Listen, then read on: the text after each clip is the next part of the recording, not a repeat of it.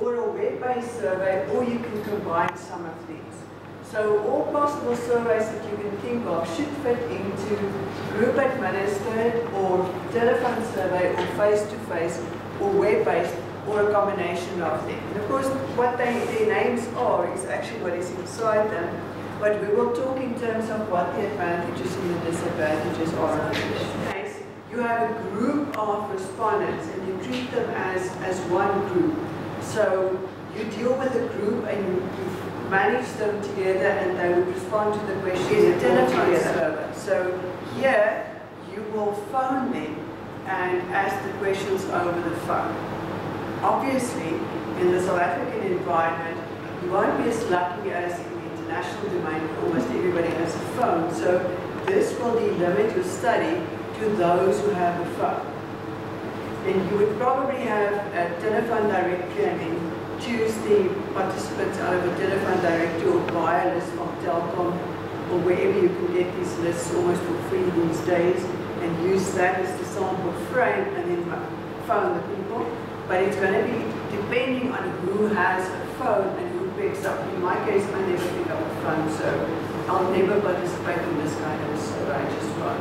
So a telephone survey requires that they have a phone and you will conduct this over the phone. So what you do have is that personal communication. You can do what is the telephone survey, where you base this on a population having access to a phone. The third one is the one that you're referring to, but it also comes out in the other one, and that is in-person interviews, face-to-face in-person interviews.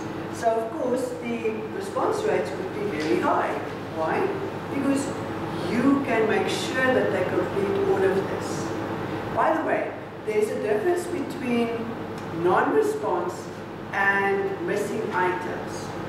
Just talk about that while I'm thinking about that. In the one, you have a sample frame of the possible elements of investigation that you want, the respondents that you want to have respond back to you. And you might get that some respondents don't respond back to you at all. That changes your response rate. Then you have another category, and that is that some respondents don't respond on all of the questions. That's a problem. That's a problem. Especially if you find that they have the same questions that they're not responding to you. It means that you have a mistake in your questions. If you have just one or two places where there's a missing observation, it's possible to deal with that missing observation. What you do, if you end up having a spreadsheet with all the responses, you will look at the responses around that and give that missing observation the average response of the respondents around you. You follow what I'm saying? So here's a spreadsheet. Basically it will look like this. So here are the respondents. How many do you have? And here are the issues that you are investigating. And you find that person 3 here left a blank there. So what you do, you take the responses around that and you give that one the average response around it, which is okay. You might want to look at the standard deviation or the variance to see did these other respondents agree to that general observation. But if this is Likert scale 1 to 5, you're not doing anything that's going to destroy the data in any way. So you find that the alternative is to almost use like a regression. So you treat that as the dependent variable and you model that in terms of all the other outcomes that you have. But that takes a little bit of a while to do. But what you don't want is to keep that one open. You want to put something in a missing observation. All right. Then the one that you're probably familiar with is a web-based survey. Actually, this comes into two separate ones. The one is an email survey where you email the link to the participants. So they open that up in their emails and they will then go through this. And the other one is where you email them the whole questionnaire. So they're both web-based, but in different ways. So the web survey would run off a server. I'm sure you know Monkey Survey. Monkey Survey is probably the most well-known. You're familiar with Monkey Survey? I just like it. It's a huge amount of work to do, but once you've got it done, it works like a charm. It's for free, so long as you don't go to overboard with questions.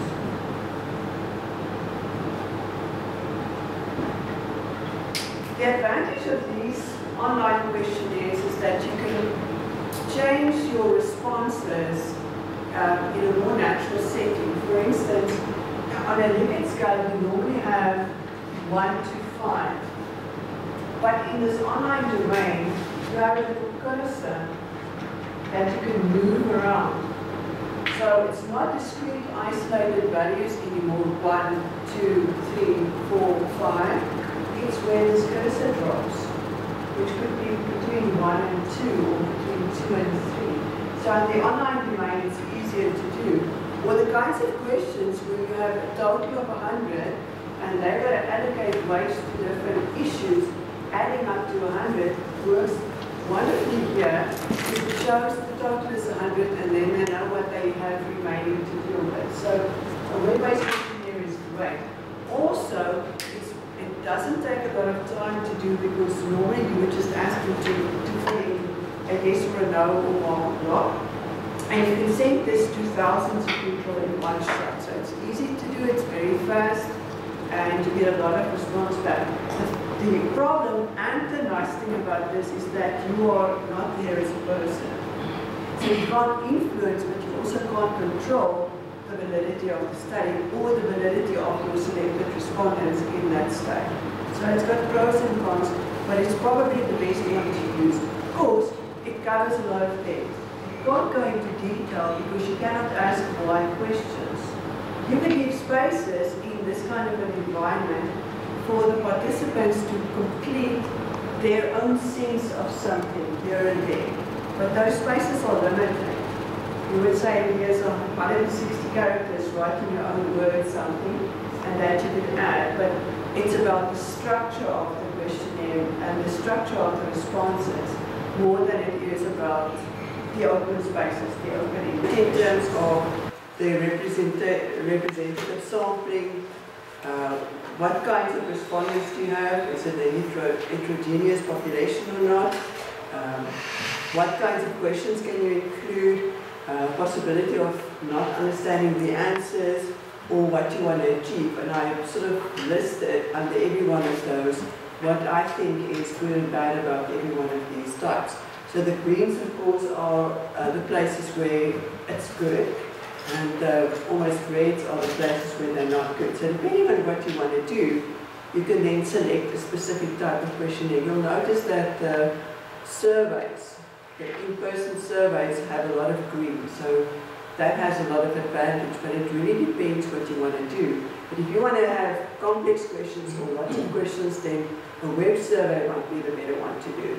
There's very little about a mail survey that's good, other than the fact that it goes very quickly.